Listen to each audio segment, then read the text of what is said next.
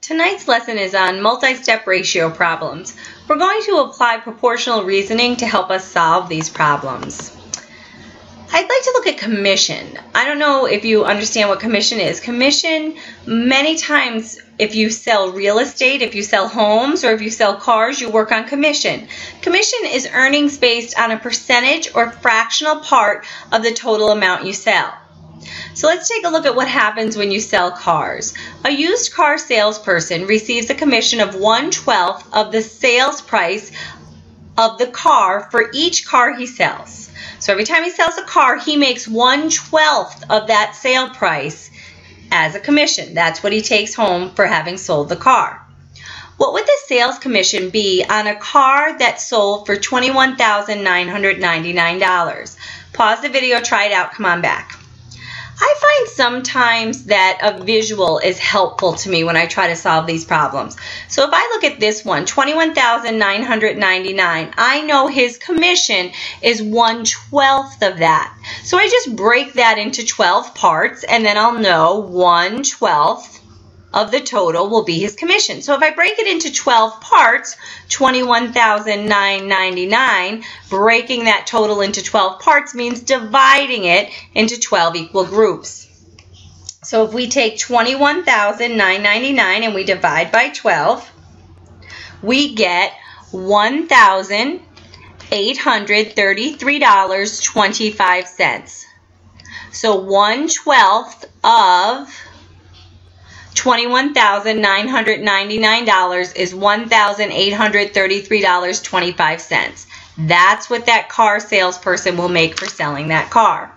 You could also just use commission is equal to your rate times your total amount of sale, your original for what the car originally cost. So our rate is 1/12 times that original cost of the car, $21,999.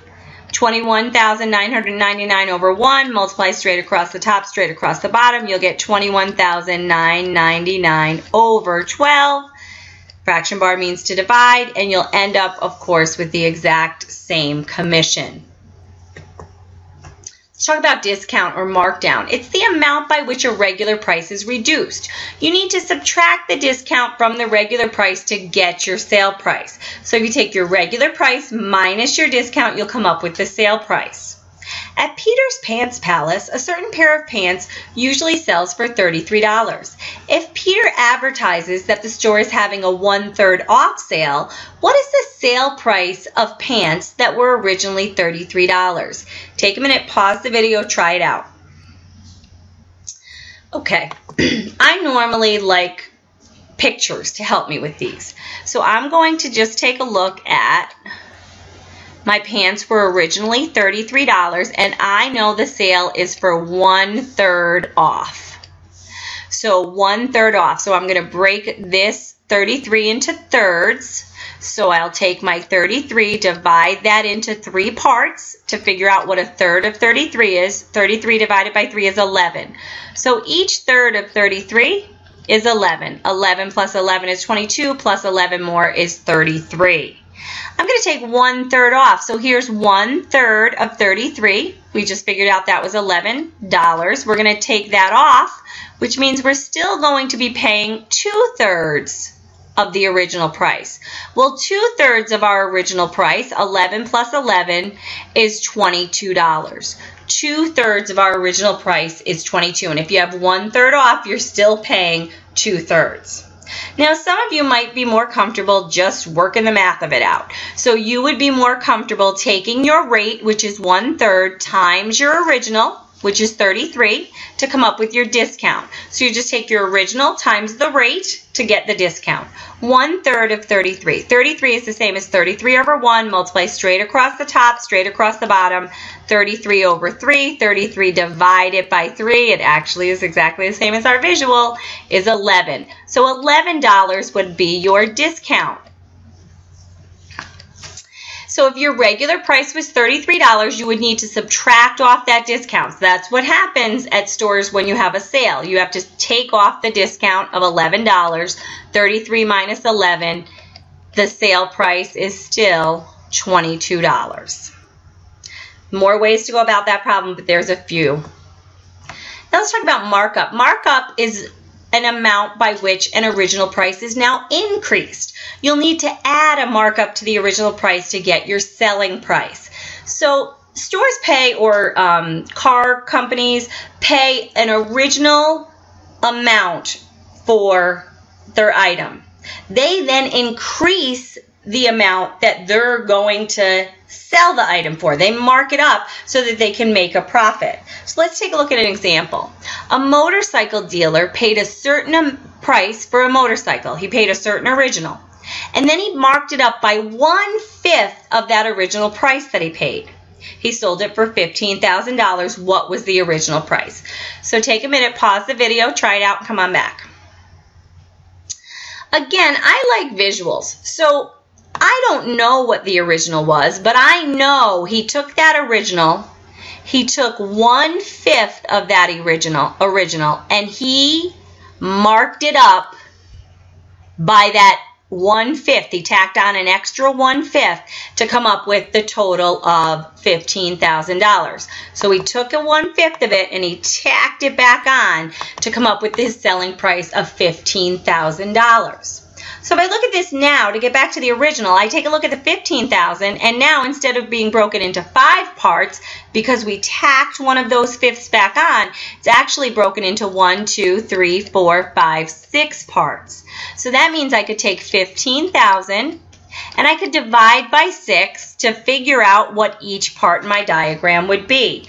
15,000 divided by 6 is 2,500. So this is 2,500 in each of these parts.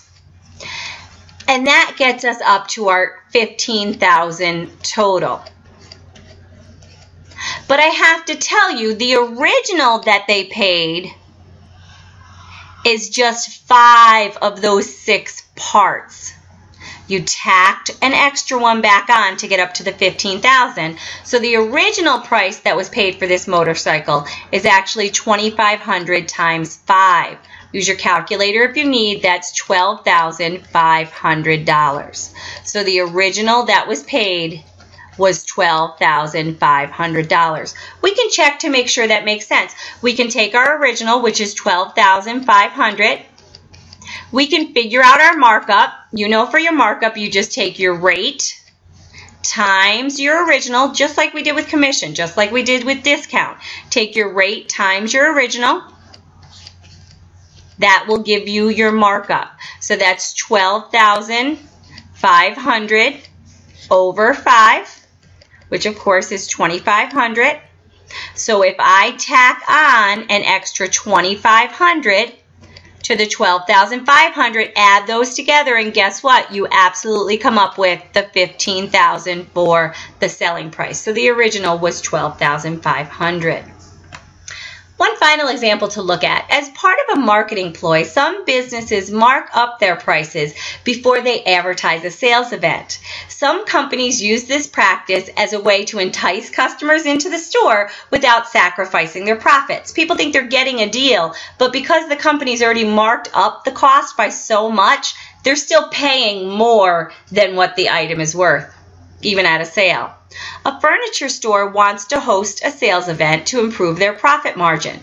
How much profit will the business make on the sale of a couch that is marked up by 1/3 and then sold at 1/5 off discount if the original price is $2,400? So take a minute, pause the video, try it out, come on back.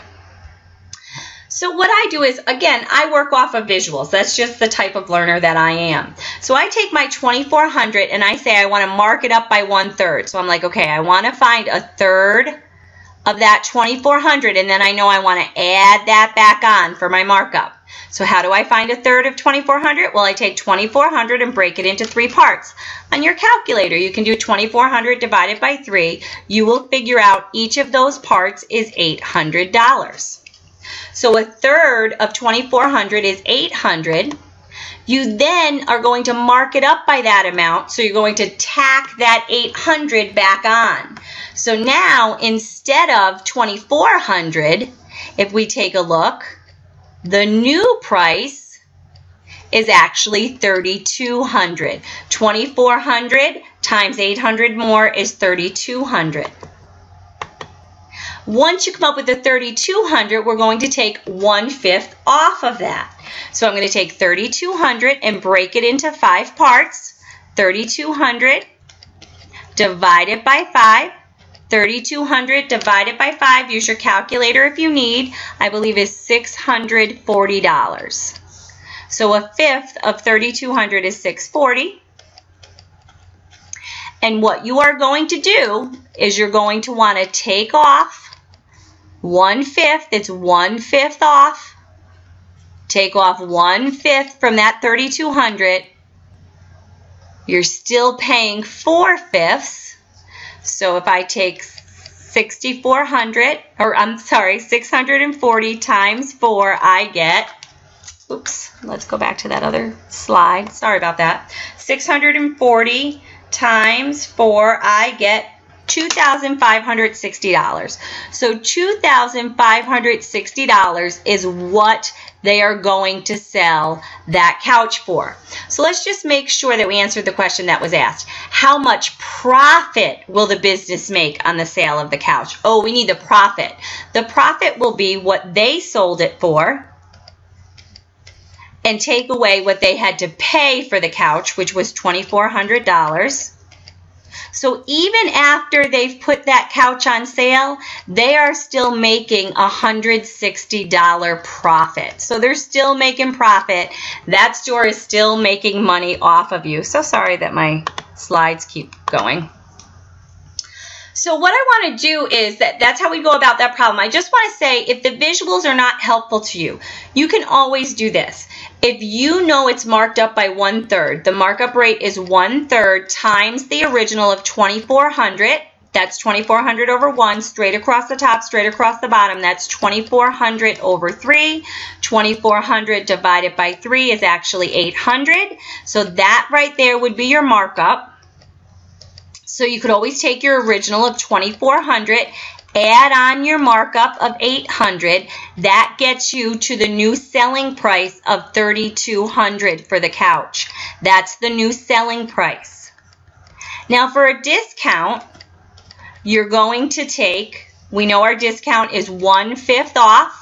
So then for our discount, I'm just going to continue up here. For our discount, I can take 1/5 that rate times my selling price of $3,200. Straight across the top, straight across the bottom, that's $3,200 divided by 5. $3,200 divided by 5 we know is $640. And then that's my discount. That tells me my discount. To find my sale price, I would take the selling price of $3,200, subtract off my discount of $640, and that will give me my sale price of $2,560. So if the visuals aren't helpful, you can just always take your rate times your original and then decide, do I have to add it on for a markup, subtract it off for a discount. Hopefully that was helpful. Tomorrow's focus question that you need to write up and be ready to share. When are markups and markdowns used? How are they similar and how are they different? So do a nice write-up on that. Thanks. Have a good night.